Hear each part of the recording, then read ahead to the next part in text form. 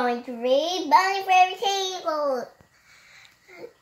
This is the last part. It's 3 parts, but it's a loss of this story. So we are going to read 3 parts. So let's go reading.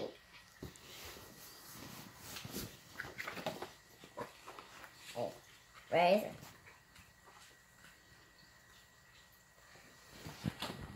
Three. Little Red Ruby Hood. Not Little Red Riding Hood. It's Ruby Hood.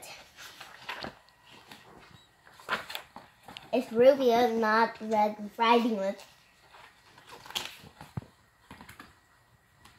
Once upon a time, a bunny named Little Red Ruby Hood was going to Grandma's house. She was carrying a basket full of homemade cookies. As she skipped along, she met the big bad wolf. Cookies, he cried. Sorry, these cookies are for Grandma, said Little Red Ruby Hood. Then she continued down the path to Grandma's house. After a while, Little Red Ruby Hood stopped to rest. Maybe I could eat just one cookie, she thought. No, I'll wait here then with Grandma and take a nap instead, she thought. Cookies, cried the big bad wolf. Then woke up Little Red Ruby Hood. No, cried Little Red Ruby Hood. These cookies are for Grandma, not the big bad wolf. As Little Red Ruby Hood followed the path, she came upon a playground. She stopped to swing.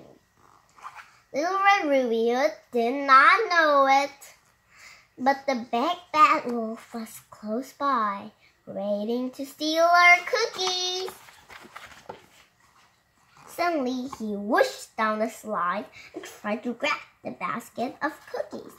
Oh, no, you don't, said Little Red Ruby Hood, as she took her basket and left. Little Red Ruby Hood was almost at Grandma's house.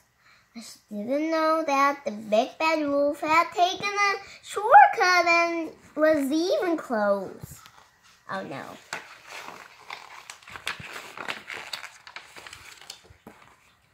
The big bad wolf was snuck right into Grandma's house.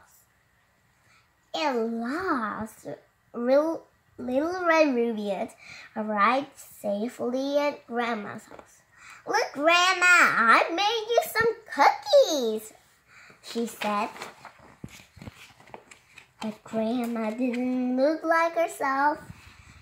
Grandma, what pointy ears you have, said Little Red Ruby Hood. What furry hands you have? Cookies, cried the big bad wolf as he took off his disguise. Just then, Ruby's real grandma came home. Cookies, my favorite, she said. Thank you for making so many, Little Red Ruby Hood. Now all 3 of us can share. Cookies, cried the wolf. Then he gobbled up 3 in a row. I'm so sorry this story ends, but I'll read many stories again. So bye-bye. This was the end of the story. Next time we'll read another story. So bye-bye. See you again.